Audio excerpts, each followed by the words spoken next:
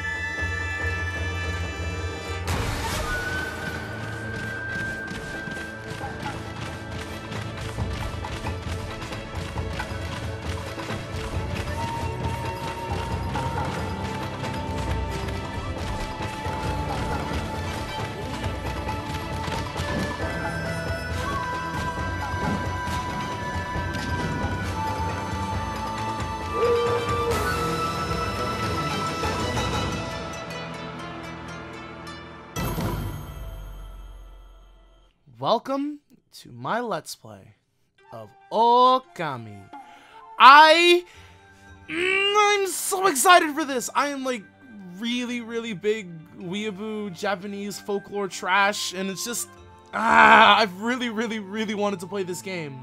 My original plan was to actually go for this on the Wii, but my twin really loves this game, and he warned me about the fact that the Wii has unused content that is not in the HD remake. So, when he also informed me that there was an HD release of this game for the Switch, and it has motion controls, I was immediately like, okay, I'm gonna play it on the Switch. So, I'm like really excited to go over this. I'm going to be going over all of the Japanese folklore, the mythologies. I'm going to be going over 100% guides. Items is a hit or miss, though. I will also be trying to feed as many animals as I can. I know the locations of most of them, and I know there's like a whole bestiary for them. So I'm going to be doing my best to make sure that this LP is great. I'll see you guys tomorrow for the very first episode of